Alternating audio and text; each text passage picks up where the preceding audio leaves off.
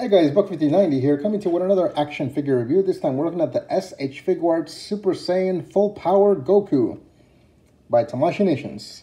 So as you can see here, it does have the little seal of, seal of approval, as I guess you could say, Tamashii Nations quality, so you know it's not a bootleg. It's got the little picture here of Toei Animation, Dragon Ball Z, Bandai, Tamashii Nations, ages 15 and up, so I am eligible to open up this bad boy. And you can see here the images here. We have Super Saiyan Goku full power doing that Kamehameha wave. Very cool. We have more images here on this side. As you can tell, we have all of these nice little images. Over here we have more images of Goku powered up. All these amazing images. So let's open it up without further ado and see how full powered he really is. All right, as always, I took it out of the box and you can see all the different hand accessories he comes with. He comes with two of the instant transmission finger pointing hands, two of these fighting stand hands, two of these open palm hands, and two of these Kamehameha wave hands. And he comes with three alternate heads, one grinning angry face, one exploding yelling mouth, and then that little goofy Goku face, which everybody loves. But yeah, without further ado, let's take it out and see how cool it is. All right, so here we have the Super Saiyan Goku full powered, opened up and out of its packaging. They always come with this little plastic seal on here, so you can always just remove it from the torso. Just take it out. Most of them come with this. It's like an added protection that they do for Tamashii Nations. But yeah, let's take a look at this SH Figuarts figure. Oh my goodness. This Super Saiyan Goku looks amazing. Looking at all the details that it comes with and just like, all the coloring and the just the texture of the figure alone, it looks so good. And I believe this is maybe the second or third iteration of Super Saiyan Goku that they've released. There might have been a San Diego Comic-Con exclusive version, or a Tamashii Nations exclusive version. There is the Awakening Goku version, which I do also have. I managed to snag one off Mercari, so I will be reviewing that one as well. But this one's just so nice, and the hair is so much pointier. So this is why this is for ages 15 and up, because this is definitely not a kid's toy. You don't want to have your little baby playing with this because they will poke their eye out with this, or they'll try to eat the hair sculpt and they'll choke. So don't mess around with these SH Figuart figures. They are very valuable and, very dangerous for any youngsters who decide to play with these action figures. Let's do a little comparison with the Dragon Stars Goku. Alright, so here we have the Dragon Stars Super Saiyan Goku right next to the new SH Figuarts Super Saiyan Goku. And you can definitely tell the difference in quality because, this one looks like a plastic action figure, of course. And then this looks like an action figure. It's a little bit too bright there. But yeah, and then these, of course, they're not so pointy because, kids buy these action figures for the Dragon Stars. And, the articulation's not always there. And then these are super extra pointy because, the detail that they go into these figures is just phenomenal. I do also have the other yelling Super Saiyan Goku figure with its Kamehameha blast, but we'll do that comparison once I swap out the hands and stuff like that. But yeah, let's start looking at the articulation first, moving this Goku aside. Let's grab this Goku and focus on his articulation. So over here we have pretty much the same articulation as the Goku Blue figure. We have that, look at that face sculpt. Let's just admire that face sculpt for a little bit. It's very anime accurate. The green, the hue on the eye, the eyeballs is really nice. You can see here the yellow on the eyebrows. It's so good. Just so much attention to detail. So anyway, articulations. So the head can rotate around, of course. It can look down this much. It can look up this much. It does have an extra neck joint separately, so you can move it around. And it has definitely better range of motion for the neck.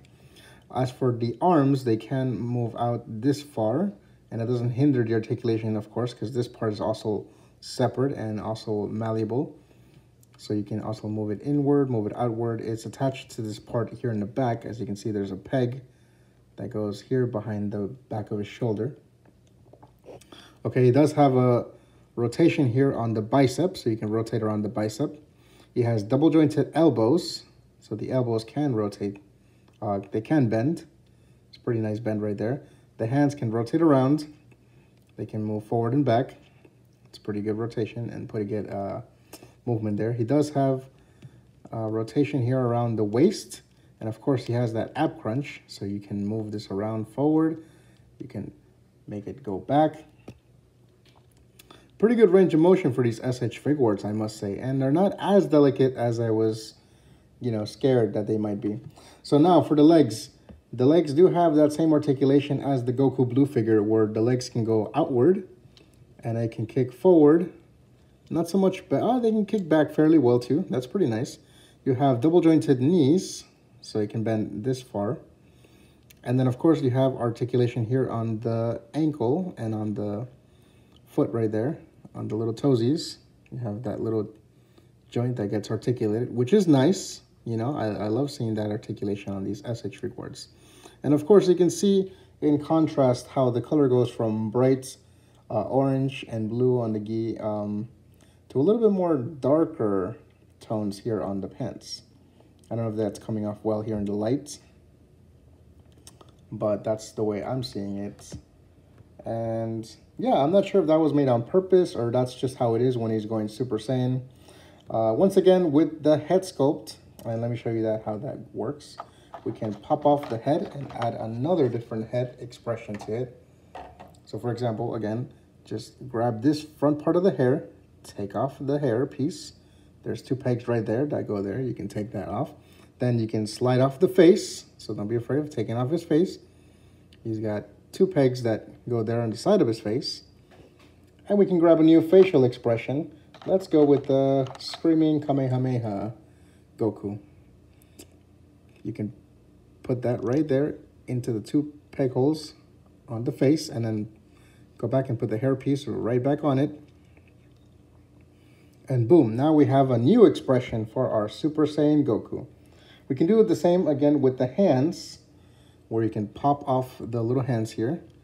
And of course, don't be afraid to use a little bit of force, some wiggle force, but not too much because you don't want to break it.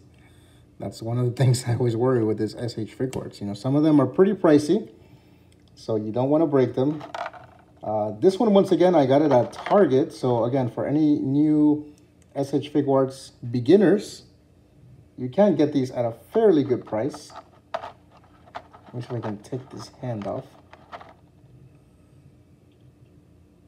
And the hand slides really nice right there. Wait, I might have to do this off screen. All right, there we go. Apparently I had to do this off screen because it's a little bit difficult to kind of pop on the hand back properly. But we have here the Dragon Stars Powered Up Goku with the yelling face expression, and the new yelling expression of the powered up or full power Super Saiyan Goku from SH Figuarts. And of course I have here the blast effect piece also that comes with this Dragon Stars.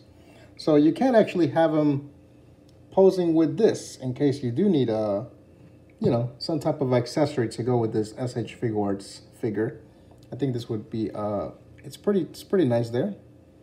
You can kind of use that as part of the display piece. I was using it for the Dragon Stars version, but, now that I have this new SH Figuarts Goku, I'm definitely going to go with this figure instead.